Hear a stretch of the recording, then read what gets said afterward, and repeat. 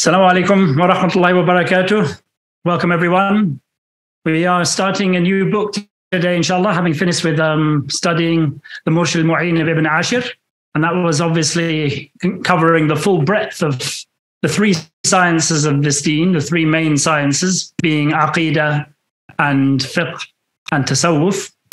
We are now going into a text that is dedicated specifically to Aqidah, to the science of Usuluddin, to the science of Tawhid. So without further ado, أعوذ بالله من الشيطان الرجيم بسم الله الرحمن الرحيم والصلاة والسلام على خير المرسلين وعلى آله وأصحابه أجمعين ولا حول ولا قوة إلا بالله العلي العظيم سبحانك اللهم لا علم لنا إلا ما علمتنا إنك أنت العليم الحكيم. So first, a little bit of background about the text that we have chosen.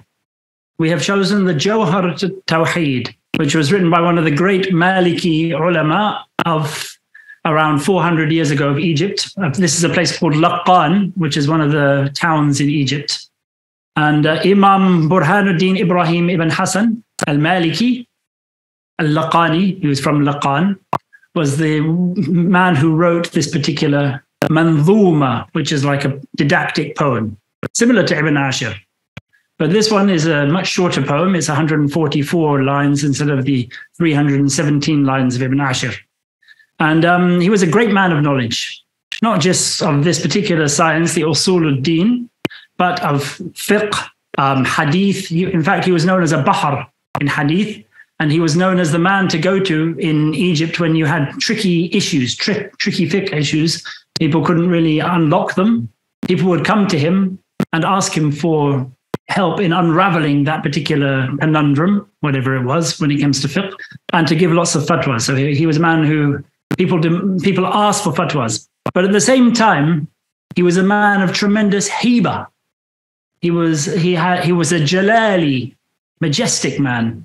So very few people could summon up the courage to actually speak to him directly, because he had a sort of thing of fear. When people came to him, their fear of Allah almost overcame them, because he was a man of state, a man of tarbiyah. He was actually a sheikh of tarbiyah as well, a sheikh of tasawwuf. Mm-hmm.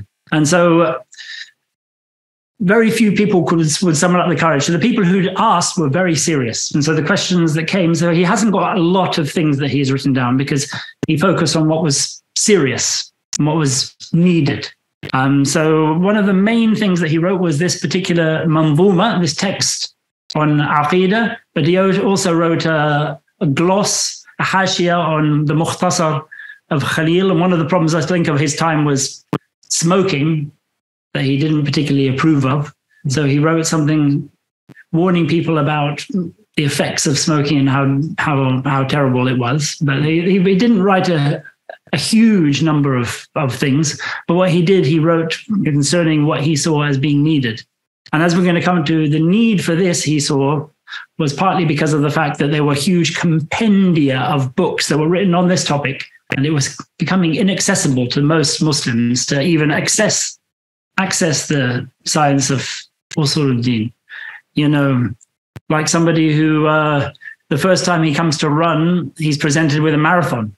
He's going to say, oh, I'm not going to do this. But if you give him like 50 meters to run, he'll think, okay, I can do that. So in the same way, he saw that the scientists or the people of knowledge of this particular science had put such barriers in people's way by making it so complicated and so much information that it needed to be simplified and made easy for people. This is one of the purposes of this text. He studied with many of the great scholars of his time. And as I said, he was about 450 years ago. So he was born in 970 and he died in 1041, somewhere around that point.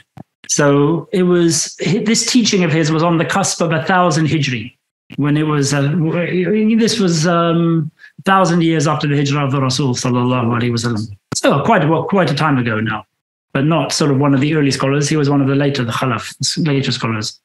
He studied with some of the great scholars of Egypt of the time, As-Sanhuri, Al-Qarafi, amongst others, very famous scholars of the time.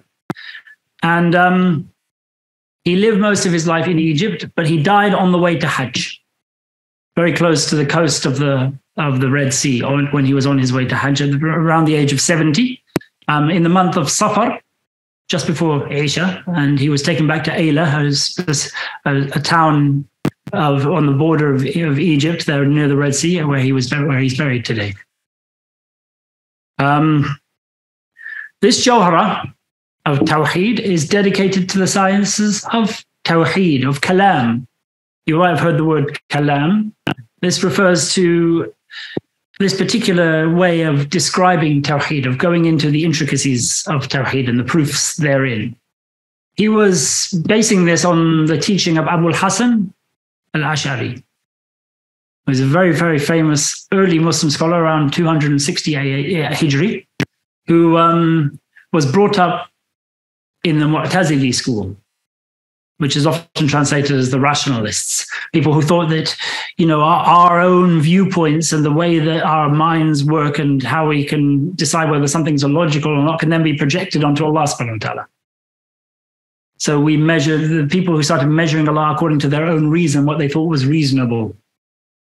The Mu'tazili. So he came into a time when the Mu'tazili were strong, Mu'tazila, and also the Falasifa, the philosophers, who had taken Greek philosophy and adopted some of the ideas of it and tried to insert them into the way that the Muslims viewed the world and into their aqidah. So, for example, they had a viewpoint that the world had been here forever, which they took from Greek philosophy and so on and so forth. So some of these types of viewpoints were very prevalent in his time. And on the other side, there were those who rejected all of this. And they wanted to go back to the athari, just go back to the sources, the athar, and not give any interpretation of them whatsoever, which was, in fact, the way that the early communities believed. They didn't go into all of these proofs that were done by the later ones. But the problem is, at the time that he came in, there were already all of these sorts of arguments and proofs out there, and they were confusing people. So you would just simply say, no, those proofs are not accurate, it's this way.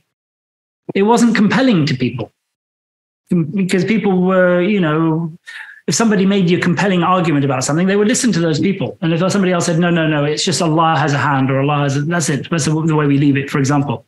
Without explaining something of that, it, was not very compelling for the masses. So he had to come up with a way of making some arguments to destroy the arguments of those who had come with these rationalist viewpoints. So basically, he was in the Mu'tazili, and in Ramadan, one year, when he was around the age of 40 or so, he had a dream of the Messenger of Allah sallallahu alaihi wasallam, where the Messenger of Allah sallallahu alaihi wasallam came to him 3 times in that month. This is Abu al-Hasan al-Ash'ari. The first time, the Messenger of Allah sallallahu alaihi wasallam said that he wanted him to go back to the hadith, basically. Go back to my hadith.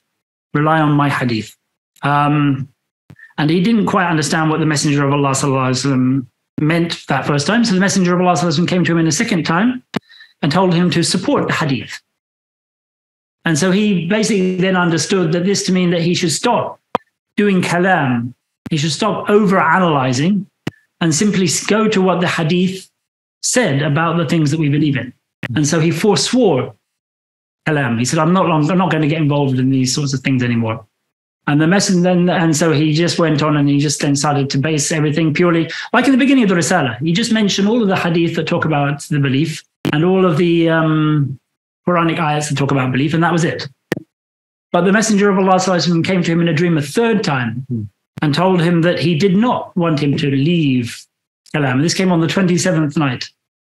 He just wanted him to base the kalam on real sources rather than purely on an untethered mind that has no connection to the original sources.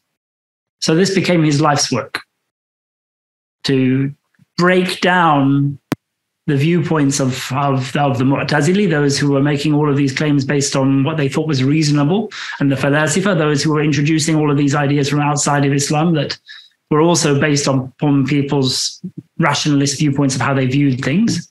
And also, the other side, the people who started to declare that Allah subhanahu wa ta'ala had a body and things of this nature, because they were literalists. They would take what was said in the hadith and the Quran, and they would say, if Allah says it, Allah doesn't lie, it has to be true, so Allah has a hand, but without realizing the way that language works. I mean, the way that language works is that sometimes some things that are metaphorical are actually the core usage of something. For example, if you say "Bayna aydikum" in Arabic, between your hands, literally, that's never used to mean that something is actually being held in between somebody's hands. That's not the core usage. The core usage is always in front of you. Bayna aydikum simply means in front of somebody. Min khalfikum, behind somebody. And there's plenty of things like that. In the Quran, for example, "Was'alul qarya." It's a shorthand that people do. Ask the village. Ask the town. Is a town something that can be ask things? Can it be speak? No, so obviously that's a form of metaphor or an elided word. Ask the people of the town. So that's a common thing in language. So in order to take something literally, you still have to understand how language works and what's meant by particular usages of language. So there's always some degree of interpretation. So he forged the middle way. You don't take things simply as they are stated literally. You don't overuse your mind. And this was the science of Kalam, and he was basically one of the forebears of this. And the vast majority of the people of this Ahlus Sunnah, the people of Sunnah, the people who are following the way of the Messenger of Allah Sallallahu Alaihi Wasallam, have adopted this way of viewing Aqidah. There's the Maturidiyya as well, very similar, but this particular way of using Kalam to look into the things that we believe in, basing that Kalam on sound sources is the way that nearly all of the Muslims do it today. And basically it started with this man, Abul Hasan al-Ash'ari. He was the first person who saw the need of it. And it doesn't mean to say we believe anything different from the early generations, not at all. But it was a tool that was needed to fight all of the false and viewpoints and the misunderstandings that were coming from outside. And we have this today. We have the atheists and all these other peoples the 73 sects. The Islam will fall into 73 sects, only one of them being right. That's referring to these sorts of false beliefs that people start to entertain and start to think that is how reality is, when there's only really one truth. And we try and approach it through the Quran and the Sunnah, but using some amount of intellect, because it's a tool that we've all been given to use. So we use it, but in a healthy way.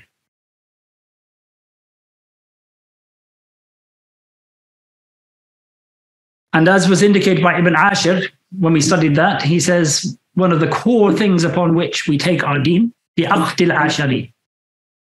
According to the Aqidah, you have Usul al-Din, you have the science of Kalam, you have the science of Tawhid, you have Aqidah, all of them refer to the same thing. So the Aqd al-Ashari, the beliefs of al-Ashari, the Aqidah, the doctrines of belief formulated by Imam al-Ashari. So this is what this text is dealing with. That particular same current is following the same current. Moving on to this poem before us, the Jawhara Tawhid. As I said, its purpose is to convey these teachings that were, put forward by Imam al-Ash'ari and then purified and sorted by all of the people who came after him. So it's with an isnad from the people of knowledge who have held on to this teaching, and it's offered to us in a way that we have access to. The shorthand, mukhtasar, shortened, abbreviated style that we can all grasp, but that we can all comprehend the scope of it without being frightened of that scope. So moving on to the start of it, the first thing he does, as with all great works, and this happened with Ibn Ashir, if you remember as well, what is the first thing that is done when you embark upon an action of importance? Yeah, so the very first thing, because that is the way that Allah subhanahu wa ta'ala opens his book, in terms of before you start Quran, you say Bismillahir Rahmanir Rahim. Although we don't follow the Shafi'i position that Bismillahir Rahmanir Rahim is part of the Quran, whenever you embark on Quran, the first thing is Bismillahir Rahmanir Rahim. So that was Allah subhanahu wa ta'ala's guidance to us. So with the same thing here, we start with Bismillahir Rahmanir Rahim. And there is ijma' amongst all the ulama that Allah subhanahu wa ta'ala uses these terms either as part of the book or before any of the books that were revealed. Bismillahir Rahmanir Rahim. Not just Bismillah, the best form of the Basmala, of saying in the name of Allah. I'm going to come to what is meant in the name of Allah in a second. The best way is Bismillahir Rahmanir Rahim. In or with the name of Allah, the Rahman, the all-merciful, the one whose mercy reaches everybody, the most merciful, the one whose mercy reaches the believers. The one they say that the Rahman refers to the mercy in this world, which is 1 out of 100 parts. And the 99 parts are reserved for the Rahim, for the ones who receive the Rahmah of the Rahim in the next world, which is the Mu'minun. So Bismillahir Rahmanir Rahim. And also the Messenger of Allah, as I said with Ibn Ashir, said in a very famous hadith, كُلُّ أَمْرٍ ذِي بَالٍ لَا يُبْدَأُ فِيهِ بِبِسْمِ اللَّهِ الرَّحْمَنِ الرَّحِيمِ فَهُوَ أَقْطَعُ أو أَجْدَمُ. There are various different ways that the Messenger of Allah sallallahu alaihi wasallam expressed this. Abtar as well was another one, cut off, like when somebody is abtar, they have no children. All of these ones all mean the same thing, that it is devoid of any barakah. If you have a matter, and by matter here, he means anything that is acted upon or anything that is written down or spoken. So all of those can be matters, an amr. The bal, of importance, something that's significant, not something everyday and mundane, like slipping your shoes on, for example. Although there are everyday things that we do say the Bismillah ar-Rahman ar-Rahim, like when we eat, when we enter a mosque, and so on and so forth. But it doesn't refer to absolutely. You don't have to say Bismillah ar-Rahman ar-Rahim every single act you embark upon, every step you take, every breath you take. It refers to more the matters of significance. So every matter that has any significance that is not started with Bismillahir Rahmanir Rahim, in the name of Allah, the All-Merciful, the Most Merciful, is devoid of good and will not be something that brings you success ultimately, whatever it brings you in this world. So I suppose even if you take it with food, if you want that food to sustain you and allow you to do worship and bring you closer to Allah, start by saying Bismillahir Rahmanir Rahim and so on. But this applies specifically to these types of acts, things that you want their benefit to extend beyond you to other people. So, for example, Imam an-Nawawi rahimahullah mentioned that, whenever you are writing a book or whenever you're in a class teaching people, where people are going to be taking from you, or even if you are in a class as a student and the teacher asks you to read something out, it is recommended, highly recommended, that you start whatever you are going to do with Bismillahir Rahmanir Rahim. This is one of the secrets to knowledge and the access to knowledge and the giving of knowledge.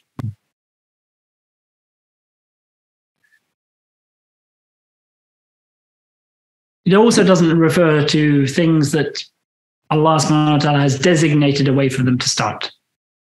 We don't, even if a matter is important, like the prayer, it's a very important matter. Do we start it with Bismillahir Rahmanir Rahim? No, we start the prayer with Allahu Akbar, because that's the way that Allah subhanahu wa ta'ala wrote it. And similarly, things that are forbidden, even if they seem to have a significance, for example, you're about to go and rob a bank or something, you don't embark upon that with Bismillahir Rahmanir Rahim because it's a disrespect to Allah subhanahu wa ta'ala to be disobeying him and then saying you're doing it in his name.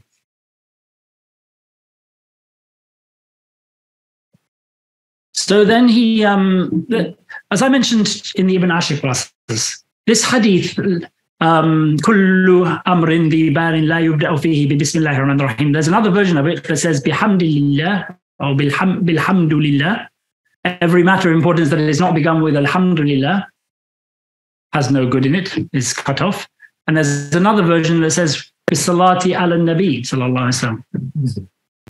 Every hadith, every matter of importance that is not begun with Salat al-Nabi is cut off in good. So how can you start with 3 different things? How does that work? Surely starting means only starting with one thing. So the way they explain this is there's 2 types of ways of starting. We use the word ibtida in Arabic, beginning something, in 2 ways. One, we use it in this absolute sense that means that there's nothing before it. And that refers to Bismillahir Rahmanir Rahim in this matter. And the second means that it's idafi. It starts before the action at hand. In other words, it's done before the action upon which you are to embark. It's not the very first thing, but it's done before the action. In other words, the action starts with that thing having been done. And that's Alhamdulillahi Rabbil Alameen and the Salat ala Nabi. They are done before the embarking upon the action. So you'll see often with a lot of these works, they will say Alhamdulillahi Rabbil Alameen at the beginning of them, and the Salat ala Nabi, and then afterwards they'll come to Amma Ba'd or Wa Ba'd or whatever it is. You see that in khutbahs as well. All of these things are done before you get to the topic at hand, which is often started by Amma Ba'd to indicate a change from the preliminaries to the thing that you have intended as your course of action. Is that clear? So, Bismillah, in the ism, Bismillah. What is meant here by the ba? There's two differences of opinion. One is that the ba is meaning isti'ana. You're saying Bismillahirrahmanirrahim in the sense that I seek help with the name of Allah. So in other words, it's a form of dua. Bismillahirrahmanirrahim. And the other one is musahaba. You're doing this thing alongside the ism of Allah. So you're putting Allah's name alongside the act that you're doing in the hope that the barakah from the name of Allah will rub off on your action. Because it just starts Bismillah, with the name of Allah. So with means alongside usually. So the name of Allah is there and then your action is there. So that's one possible interpretation. The other one is that it is asking for help by Allah subhanahu wa ta'ala. And that means then that the ism is simply the same as the thing that is named. By the ism of Allah, you simply read Allah. I'm asking help by Allah. You're not asking his name, help from his name, you're asking help from Allah subhanahu wa ta'ala. That clear? So in a sense, if you look at these two ways of thinking it, then you can see that in the bih itself is an understanding of the entirety of Tawhid in some ways. Because bih means that nothing can happen except that you ask Allah subhanahu wa ta'ala, meaning all good comes from him and there is no other source of it. And also that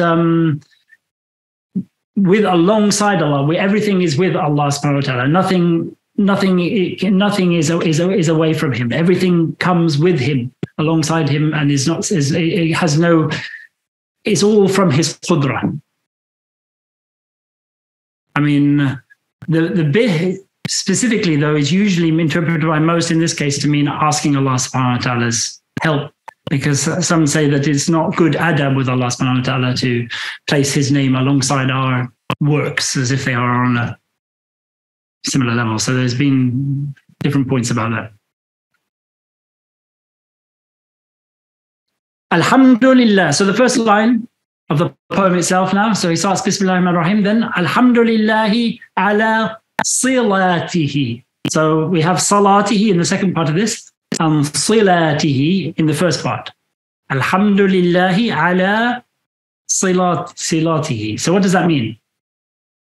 Alhamdulillah, praise be to Allah. First, alhamd.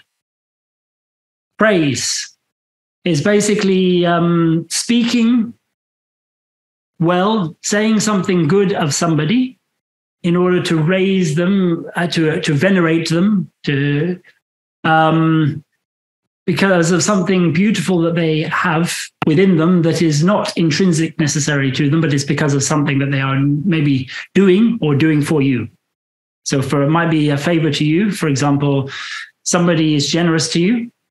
So you say, what a wonderful guy that guy is. He's very generous. That's an example of praise because of something that he's done for you. Or if you see somebody praying, you say, what a wonderful slave of Allah that person is. He's not doing anything particularly for you, but he's doing something that you consider worthy of, that is good in your eyes. So you speak well of him, which is praise. There's a difference between hamd and what's called madh, by the way, which is another word in Arabic used for praise, because you can praise something you can say madh for somebody for something that's intrinsic to them. For example, their good looks. You can say, wow, he's such a good looking guy. That's madh, but it's not hamd, because hamd refers to good things that are done by people that are not intrinsic to their created nature, in a sense. So, I mean, in a sense here, alhamdulillahi ala silatihi. We praise Allah subhanahu wa ta'ala for everything. This alhamd here, praising to Allah, us speaking well of Allah. When you say alhamdulillah, what does al mean here? There's three opinions here. Al means all. It covers everything, every type of praise, all praise. When you say the man, for example, in certain the human being walks on 2 feet. You mean all human beings walk on 2 feet. So that's one way of saying that. It means all praise is Allah's. And in other words, even when I praise you, in a sense, I'm praising Allah subhanahu wa ta'ala, because all praise is His. There is no praise for anyone but Him. That's al with the meaning of all. Then there is al with the meaning of something that is known in the ears of the listener. For example, I'm telling you a story. I said a man and a dog were in China. The man, that usage of the there refers back to the story I was just telling. So it's something that's known to you. So this, in a sense, could mean that the praise that is known, that we know of, the way of praising Allah subhanahu wa ta'ala is known. In other words, the way that the messengers and the prophets showed us of how to praise Allah. Alhamdulillah. Or the way that Allah subhanahu wa ta'ala praised Himself. That's when we say Alhamdulillah in that sense. That is what we could be referring to if you take al to mean that. And al also with the meaning of jins means all types of praise. Everything that constitutes praise. Whatever constitutes praise is Allah's. So there's the three types of al there. All of them belong to Allah. So whichever one of them we are referring to, it refers to Allah subhanahu wa ta'ala. It belongs to Him. All praise is His. Whether I'm praising anything else, it's truly praise for Allah, or whether I'm using the praise mentioned by the prophets, this all belongs to Allah subhanahu wa ta'ala. Ala silatihi. As-silat. Have you heard of silatul rahim? Which is often translated as maintaining the ties of kinship. Sila meaning a connection sometimes. But here, the word sila means atiyah. It's the main meaning of from sila, which is a gift or the act of giving. That is what sila means in essence. So when you're doing silatul rahim, you're giving to your family. You're supporting your family. You're giving them either your presence or you're giving them presents. So, ala silatihi, he means for the ni'am, for the gifts, for the blessings that He's given us. Praise belongs to Allah for the blessings that He's given us. So why has He specified it for? Why is He saying the praise is due to Allah for the blessings, rather than simply leaving it general? Praise belongs to Allah for everything, in a sense. Because when somebody does something for you, it's a debt that you have to repay. And repaying a debt is an obligation. So it is obligatory on every one of us, when we are blessed by Allah subhanahu wa ta'ala, to praise Him for that blessing. And as we know from the deen, what is obligatory is higher in the eyes of Allah than what is mandub. So a praise that is obligatory is a higher act than a praise which is recommended. So praising Allah for the blessings in one sense is higher than praising Him in a generic way, because you're fulfilling what you have to do. That's one of the reasons why they say He mentions the salatihi. Also, of course, it's for the meter of the poem, but there's nothing that's extraneous. When they choose these words that they put in these poems, they do it for a reason. And these are great men of knowledge. You know, they're not going to just choose random words when they're composing these things. They're going to think very carefully about what they. And he composed this all, by the way. He had an inspiration and composed it all in one night, this particular poem. And he wrote 3 shuruh, 3 commentaries on it himself. Thumma, so that's the first, alhamdulillah. Thumma salamullahi ma'a salatihi. Then the salam of Allah, literally the greetings of Allah, the peace of Allah. The salam Allah here is referring to Allah subhanahu wa ta'ala's tahiyya, His greeting of His Rasul sallallahu alayhi wa sallam, which His salam, His greeting to His messenger sallallahu alayhi wa sallam, befits his station. And as we know, the station of the Messenger of Allah is the highest of anything in existence, because he's the pinnacle of existence. He's the highest created being. So the salam of Allah will be higher still because of that. It's, how Allah subhanahu wa ta'ala speaks of him. And they say that the salam of Allah subhanahu wa ta'ala is by Allah subhanahu wa ta'ala telling his Prophet sallallahu alaihi wasallam of all the things that are in his book, the divine book, that talk of his elevated station, which is, we know that that's referred to in many things. So his salam is telling his Messenger of Allah sallallahu alaihi wasallam these things, in a sense, unveiling that part of his kalam to his Rasul sallallahu alaihi wasallam. And this from us, by the way, is a dua. We are asking Allah subhanahu wa ta'ala to give salat to the Rasul sallallahu alaihi wasallam and salam to the Rasul sallallahu alaihi wasallam. Usually, as in the ayah, Ya ayyuhalladhina amanu, inna Allah wa malaikatahu yusalluna ala nabi, Ya ayyuhalladhina amanu sallu alayhi wa sallimu taslima.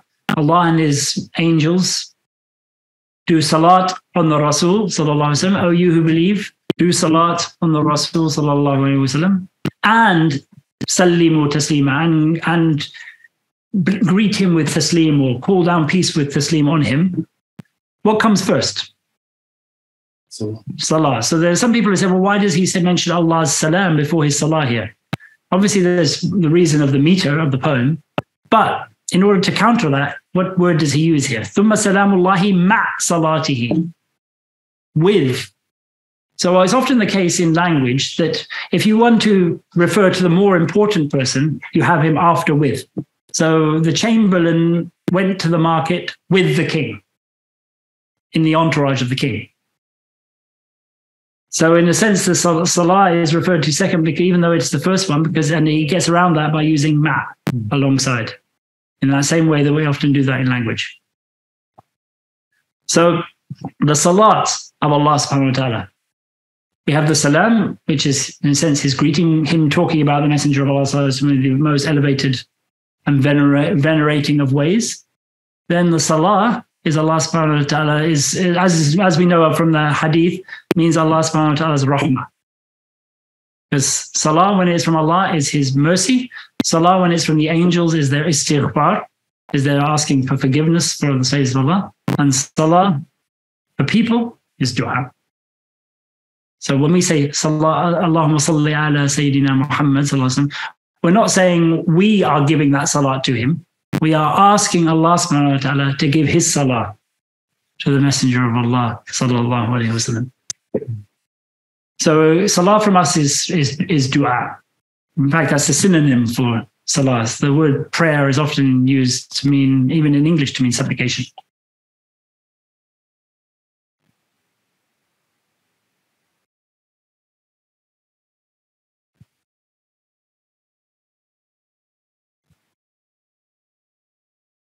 So in this particular case, we start with hamd before the salat on the Nabi sallallahu alaihi wasallam, because it's customary to begin with the musabbib, the causer, and give praise to the causer, which is Allah subhanahu wa ta'ala, before we then give it to the cause, the immediate cause of these blessings coming to us, which is the Rasul sallallahu alaihi wasallam.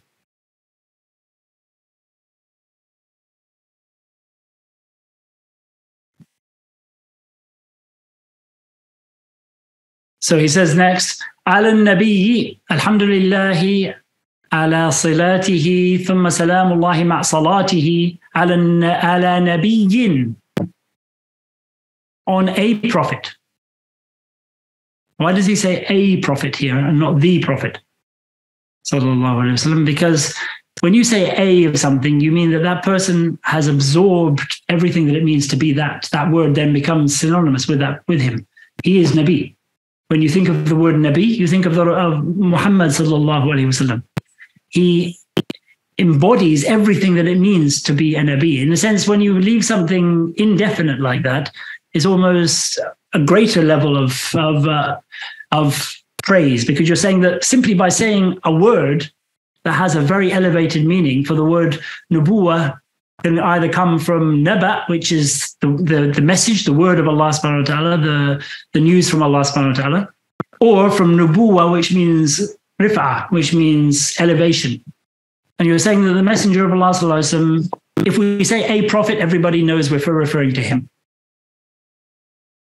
If you say a something and everybody knows who it's referring to, that shows the status of that person.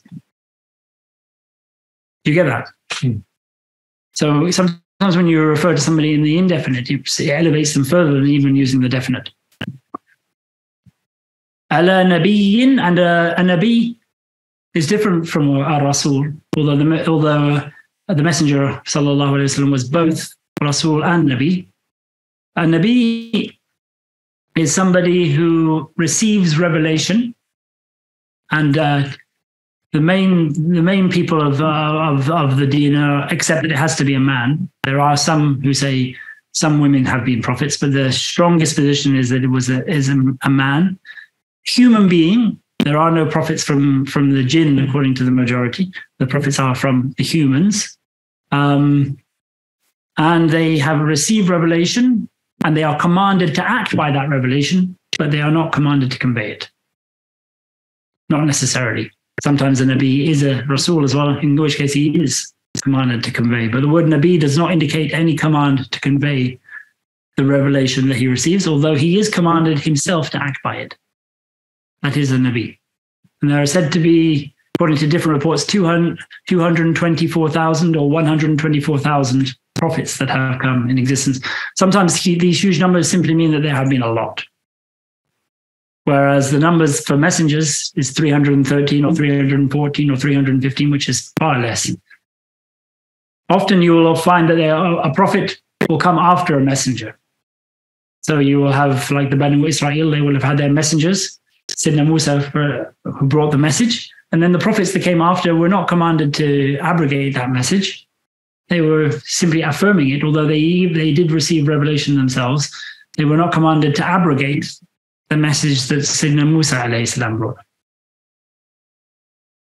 They were just to make sure that people continued to be on the right path, because, these are the highest of all of Allah subhanahu wa ta'ala's people.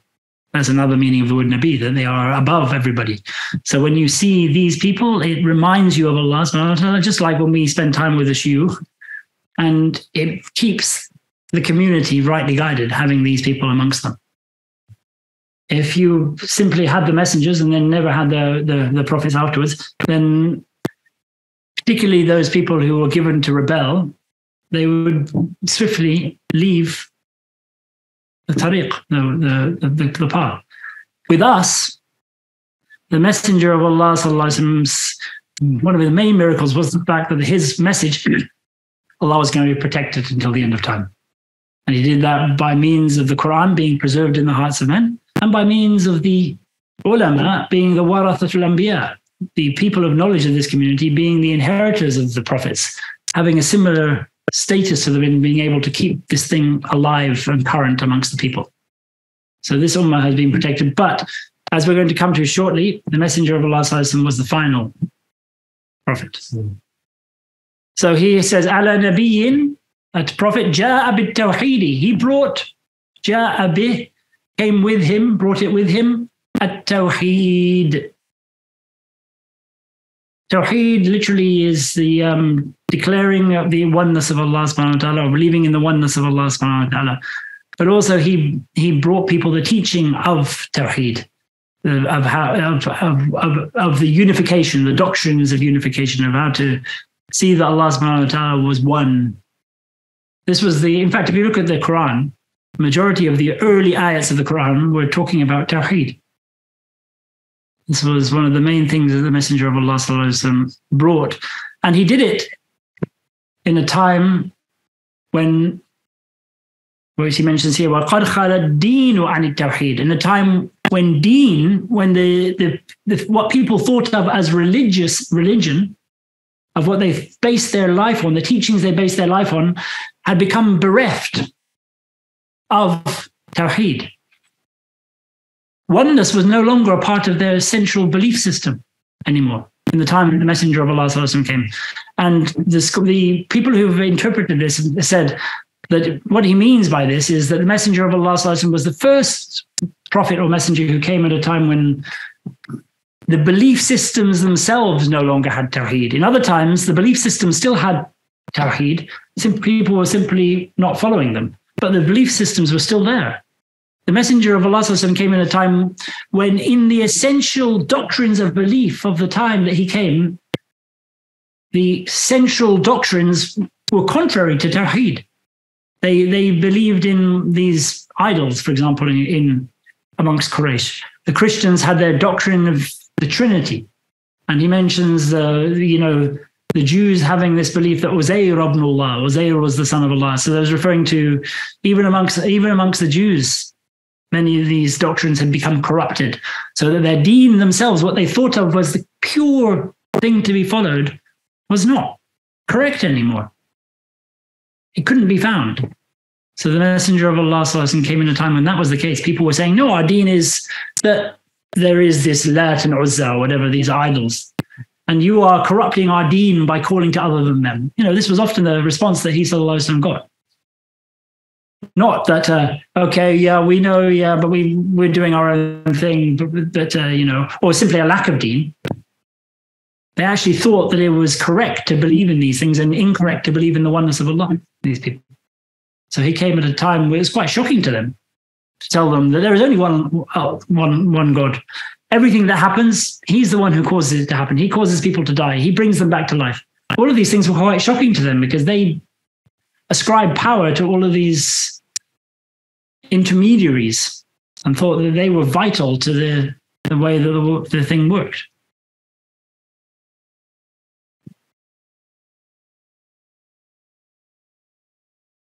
So here he says, "Ala nabiyyin ja'a bit-tawhid." This salat of Allah subhanahu wa ta'ala, we ask for this salah and this salam to be on a prophet. And who is this prophet? The prophet who came at a time of Tawheed, who came with Tawheed when there was when the deans of that time no longer had Tawheed. What did he do? فَأَرْشَدَ الْخَلْقَ لِدِينِ الْحَقِّ. So this word irshad has two different meanings. It can mean simply to point the way to somebody, or it can mean to cause somebody to become rightly guided. So it can refer to the result, or it can refer to the action of trying to get people to get to that result. So arshad can mean you haven't made them become rashid, you have made them become rightly guided. Or it can mean you are pointing them in the direction of right guidance. Whether they get there or not, we don't know. So they say that the most likely meaning of arshada here is pointing them in the right, because not everybody became rightly guided. Arshad al-khalq. What is the khalq? Literally creation. But this actually does indicate that the messengers in some way are sent to all of existence. But the only ones who Allah subhanahu wa ta'ala has given the amana to, the choice in a sense, to follow him or not, are men and jinn, the thaqalain, the two weights, the two heavy groups, men and jinn. So the Messenger of Allah was really sent, when it comes to responsibility to follow him, to men and jinn. And he was sent to them, to arshadahum, to point them in the direction of deen il-haq, the deen of not truth here, the deen of Allah, the deen of al-haq, one of the names of Allah subhanahu wa ta'ala. So in this particular, sometimes al-haq is used specifically to refer to Allah, but if he said lid-deen il-haq, you would expect it to mean the truth, the deen of truth. But here it could mean the deen of truth, or it could mean the deen of Allah. But the Sharih, Al-Bayjuri, who was talking about this, said he prefers it to refer to Allah subhanahu wa ta'ala. He was sent to call them back to the deen of Allah, and not all this deen of all of these funny things that they had invented. So they were calling, the Messenger of Allah came to guide them back to the deen of Allah. How did he do this? Bisayfihi, with his sword, wa hadyihi, and his guidance, lil haq. So this sayf and hadi here refer to two things: jihad and da'wah. Jihad and da'wah were the two primary ways by which the Messenger of Allah sallallahu alaihi wasallam called people lil haqq. In this case, it's the truth. Calls people to what was true and real, and away from what was false and unreal. He mentions safe first, sword, even though obviously you can't actually physically guide somebody with a sword. It means that the Messenger of Allah sallallahu alaihi wasallam used the sword to fight people, to get them to guidance. But he uses it first to show how high jihad is in the eyes of Allah subhanahu wa ta'ala, how important it is. It's such an important, vital component of this deen. You know, being so protective and so desirous of Allah subhanahu wa ta'ala's word being uppermost that you even are prepared to put your own life at risk in order to enable that to happen. But it wasn't obviously the first way that the Messenger of Allah sallallahu alaihi wasallam did this. It started initially purely with da'wah, with reciting Quran, with telling people. And in fact, that when you look in the books of jihad, whenever you've come to fight jihad, the first thing you are required to do, this applies if you come to a people with whom you have not already been fighting for years. Obviously, if you've been fighting for years with a group of people, and if you give them time by calling them to Islam, they will simply come around and attack you in a new way. That's one thing. But when you come to a new place, and the first thing you are required to do is to invite them to Islam and to give them some time to respond, whether it's an overnight or however long. Sometimes it can be longer than that. Maybe sometimes it might even be 3 days. So you call people. But this whole thing started in Mecca, obviously, with simply calling people. Jihad came later. He mentions jihad first purely because of its elevated station in the deen. So you call people first. Then if they don't respond, then you threaten them with war. If they and you call them to Islam and you offer them the jizya, or you say pay the jizya. If they don't respond to either of that, then you threaten them with war, and then you physically fight them. It's not about, again, jihad is not about killing the people. It's simply about opening them up so that the deen can be established in their land, because you can't force somebody to become Muslim with a sword. Simply about opening up the place so that they can better see the justice that Allah subhanahu wa ta'ala's the teaching that he gave his messenger brings in this, and make it easier for them to become Muslim. فأرشد الخلق لدين الحق بسيفه وهديه. هديه, again, similar meaning to irshad, guidance. Can mean sometimes right guidance, and it can mean sometimes the act of guiding somebody. It's very similar to irshad. Muhammadun al-aqibu lirrusli rabbihi. So now it's starting in the thing. This, by the way, you could either say Muhammadin or Muhammadi here. Ala nabiyyin Muhammadi. So it's referring back to the Nabi. It's sort of what's called in Arabic an atf bayan, a conjunction of explanation. In other words, by Nabi, we mean Muhammad sallallahu alayhi wasallam. Al-aqib lirrusli rabbihi. So this salat that we've been talking about is due to Muhammad sallallahu alayhi wasallam. Who is Muhammad? Muhammad, and who gave the name Muhammad sallallahu alayhi wasallam? There's differences of opinion about this. Yeah, some people say it was his grandfather chose that name for him. Others have said it was his mother, and she had a dream about it, and she also met somebody who said if you have a child, call him Muhammad before she was even pregnant. But the reality is that it was Allah subhanahu wa ta'ala, because this name is written in the next world from before the time that the Messenger of Allah sallallahu alaihi wasallam was born. It is mentioned in the books that come before, like Ahmad.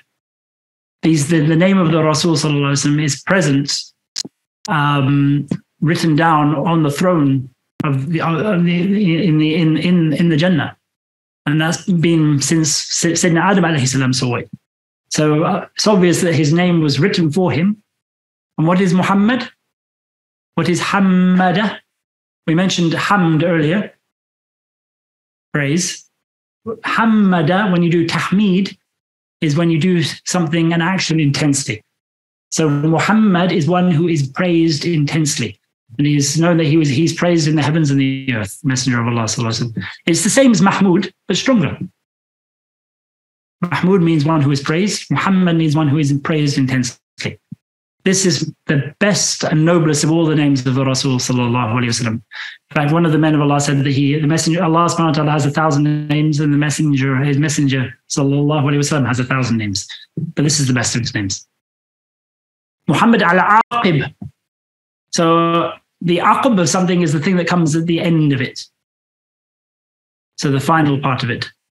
So the messenger of Allah sallallahu alaihi wasallam he said in a hadith that he was the aqib, in fact, which means he comes right at the end. There's nothing after him. The end of his time marks the time of the gathering. So he's the final messenger, or the final prophet here, as he says.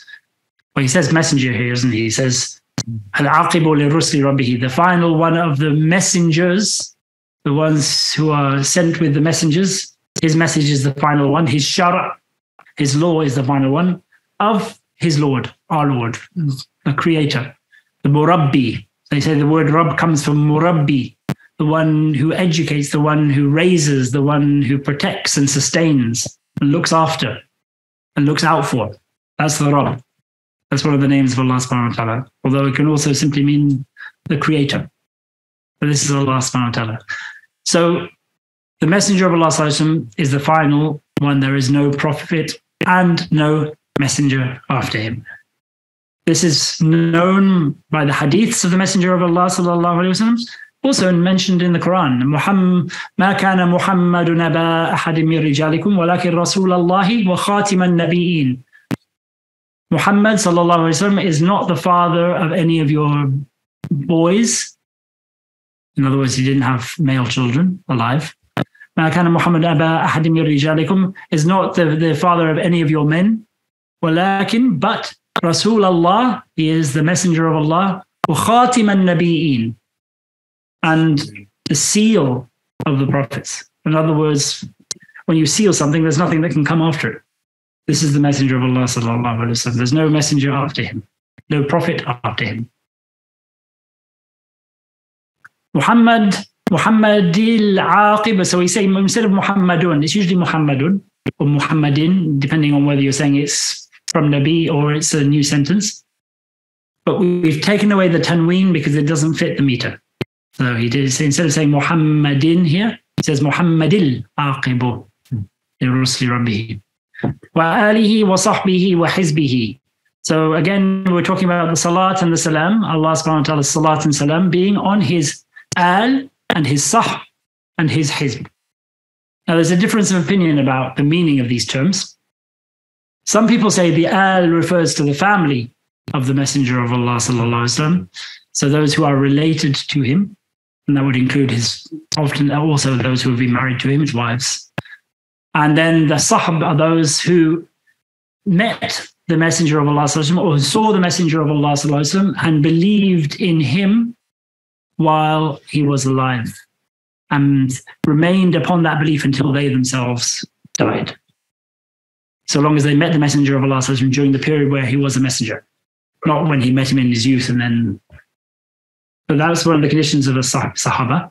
So that's the Sahaba. And then the next one would be the Hizb, which referred to the party, which would mean everybody who's a believer in Allah subhanahu wa ta'ala and following the way of his Messenger sallallahu alaihi wasallam. That's one perspective. But they also say that the al, and this is based on the hadith of the Messenger of Allah sallallahu alaihi wasallam, refers to kullu taqi, everybody who has taqwa, every believer is referred to as the al of Muhammad sallallahu alaihi wasallam. So the first part then, the al, would mean the generality of the believers, the right acting among them and even the wrong acting among them, so long as they have that iman in Allah and his Messenger. Then the Sahaba, the Sahb refers to the Sahaba. So they are, is basing the general, then the more specific amongst them. And this was often a pattern in Arabic. You'll see the general mentioned first, and then he specifies a group from amongst the general for extra praise, and then a group from among them for extra praise, in which case his would then mean the core of the messengers, of the core of the companions of the Messenger sallallahu alaihi wasallam. So those are the two ways they have described these two things. Obviously, the more conventional one is that al refers to family. They're both possibilities. وَبَعْدُ فَالْعِلْمُ بِأَصْلِ الدِّينِ وَبَعْدُ. You often hear this whenever you go to a khutbah. أَمَّا بَعْدُ. Part of the khutbah, they mention the preliminaries. And then in order to restart and move on from there to the topic at hand, they use this term, وَبَعْد, or ba'du, after all of that, basically, after everything that's come before. It's mabni al-dam, if you look at the grammatical of it. It doesn't change from ba'du. It's always ba'du. If you say fi ba'du, ala ba'du, whatever it is, if it's object or if it's a subject, it's always ba'du. But in this case, the wa here is also indicating that there is, the amma is missing, but is understood. Basically, as for what follows, and then this is now moving on to the topic. We've done our preliminaries. We've praised Allah and His Messenger, sallallahu alaihi wasallam. After doing that, now we're going to move on to what this book is about, what this work is about. Because you would do those preliminaries for everything. So where it will be different is this bit after bad. Whichever thing you're doing comes here. Yeah. So he says, وَبَعْدُ فَالْعِلْمُ بِأَصْلِ الدِّينِ مُحْتَمٍ. Knowledge, certainty, knowing for sure, of the asl of the deen. By this he's referring to the usul al-din, which is another name for the science of Tawhid. He doesn't say usul al-din because it wouldn't fit the meter. So the asl of something is like the trunk or the root. So basically you have the trunk of a tree, and from that trunk spring forth all of the furu', all of the branches. So the deen is this shara, this thing that the Prophet ﷺ brought us, the way to worship Allah subhanahu wa ta'ala, and the way to live our lives. That's the deen.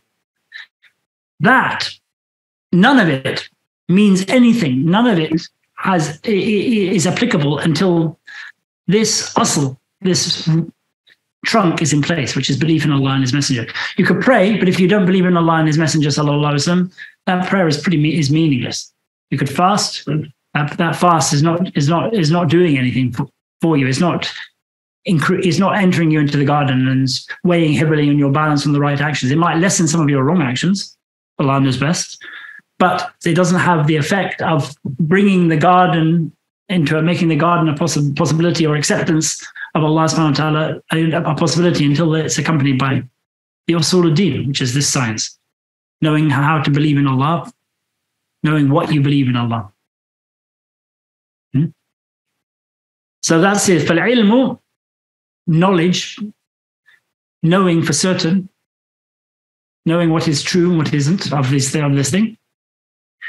Muhtam is a certainty, is something which is an obligatory, which is necessary for every Muslim, every mukallaf, everybody who is adult and is sane, Muslim or not. It's a requirement on every human being and every jinn.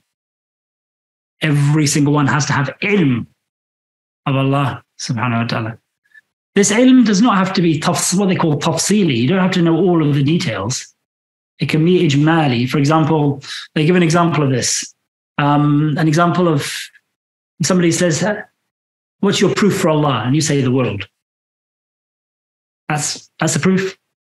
That's considered knowledge ijmali. You know it.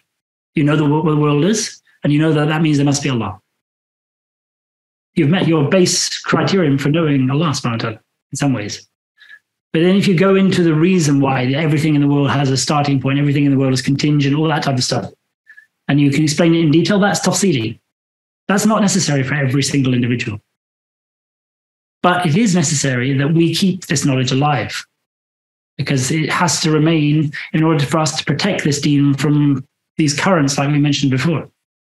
So while not every single Muslim has to know all of those details, they do have to know all of the attributes of Allah subhanahu wa ta'ala, but they don't have to know the whys of them, but they do have to know them for certain.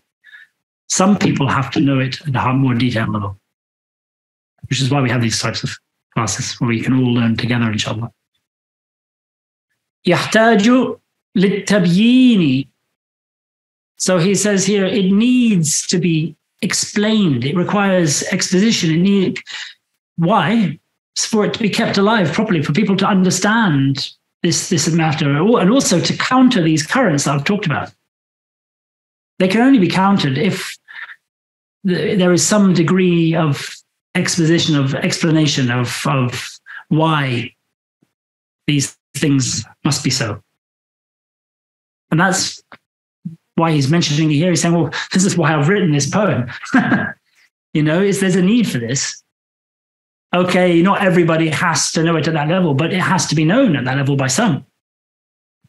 And if, as he mentions here, the next line, لكن من التطويل كلت الهمم. But because of going to excessive lengths, the himmas of people, the resolve and the aspiration of people to embark upon learning this knowledge, kallat, becomes exhausted, becomes tired. They don't want to do it. Their himma fails and weakens. So he says here, it has to be explained, but not with this lengthy exposition that has become so favorite amongst us, because everybody wanted to go into greater and greater depth to explain these things. He's saying, no, that's not all we need. We need something simple so people can get their teeth into it. Something that's accessible to the masses. Something that's, everybody can come and learn. Not something that you have to be an absolute specialist who is prepared to wade through a 1,000 texts in order to arrive at one particular point. That's not what we need. That's what he's saying here. Of course, there will be some who like to do that. Not to say that those people shouldn't ever do it, but that's not what his purpose is in writing this. So he says here, because of this, فَصَارَ فِيهِ الْإِخْتِصَارُ مُلْتَزَمٌ. Ikhtisar. You've heard of the Mukhtasar of Khalil. Ikhtisar is summarizing or shortening or abridging, but not in a way that removes the bits that are important. A good abridgment keeps everything that is important in there. Doesn't sacrifice any of it. It just removes the what you might call the fluff, the extras, the sort of things that aren't strictly speaking necessary. That's what ikhtisar does. And he's saying, this is necessary now. It's necessary for us to shorten this in order, and that's a multazam, that's become an obligation on us. We can't avoid not doing that. Because if we don't do this, it's in danger of being lost. That's what he's saying.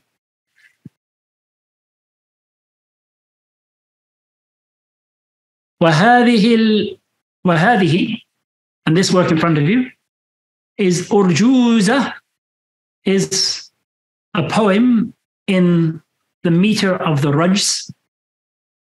So when you look at didactic poems in Arabic, they traditionally use this particular format, easy to remember, but not always rhyming at the end, which was called rajs. So it wasn't always one letter at the end, but they always had each line always had the same meter. And that was the format traditionally used for knowledge. So he says here, this is an urjuza. This is for the purpose of explaining the science of Tawhid. لَقَّبْتُهُ جَوْهَرَ التَّوْحِيدِ. I gave it the laqab. You'll see this word mentioned in the Quran, in Surah Al-Hujurat. A laqab is like a name that a person gives to a thing, but it may not necessarily be its actual name, but it's the name that we give to something, often translated as a nickname. So when you call something a laqab, he says, this is the name that I give it. So from my own perspective of what I know of it, this is the name I've assigned to it. So it's not claiming that this is what it is. He's saying, this is how I view it. This is what I see of it. And he calls it Jawhara Tawhid. The Jawhara. A Jawhara is like a pearl or a ruby, something of great value that is like a pearl is like the essence, the main part of that thing. But it's something that has great value attached to it. So he's talking about the different doctrines here, each one being extremely valuable. And also Jawharas tend to be small and bite-sized. So he's calling it this in order to indicate that he's compiled all of these pearls, and they're all accessible because they're short and they're in that valuable form where there's a lot into a small thing. Of Tawhid, of the science of Tawhid, of the science of unification, making one of oneness of Allah subhanahu wa ta'ala. قَدْ هَذَّبْتُهَا, I have sifted them.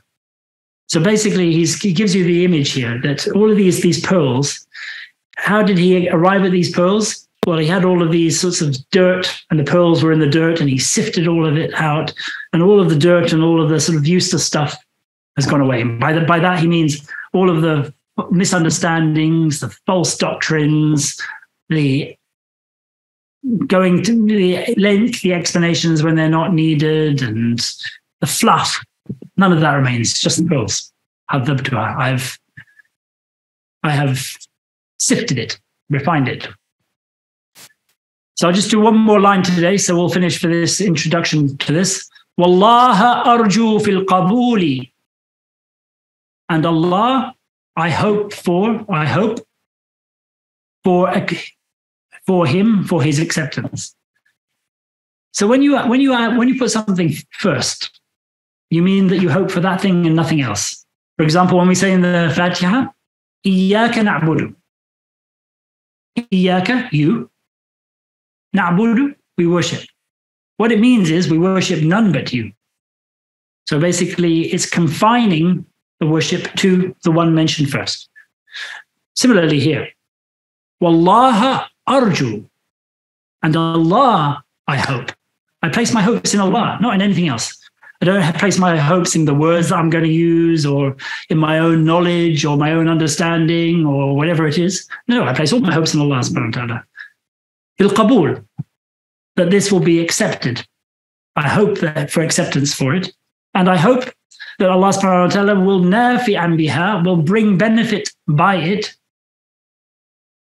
Muridan fi thawabi, tami'an. For those who seek benefit, muridan, who seek the nafa', and also who are tami'an, avid or greedy for or desirous of the thawab, the reward.